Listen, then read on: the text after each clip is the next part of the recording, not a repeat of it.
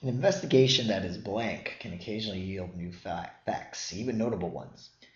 So what we're dealing with here is, at this point, we have a blank. We don't know much about it. It's only when we get the word but.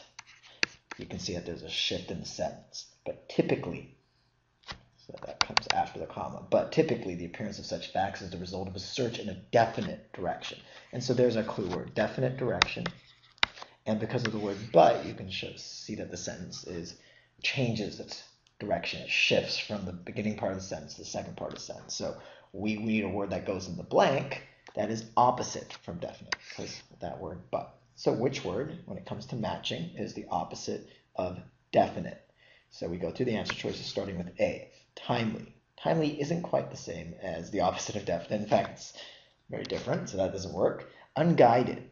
So if something is unguided, it's random, could be the opposite of definite, so you put it there. It works pretty well. Consistent. Is consistent the opposite of definite?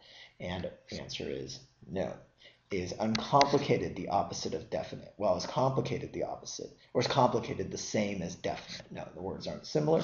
And is subjective the opposite of definite? The answer is no. So we're left here with B. Now, oftentimes you want to check your word as well once you've gone through and eliminated to make sure that word makes sense. So an investigation that is unguided can occasionally yield new facts, even notable ones, but typically the appearance of such facts is the result of a search in a definite direction. So again, if you're not going in any definite direction, just kind of random, unguided, definitely makes sense, and there's our answer.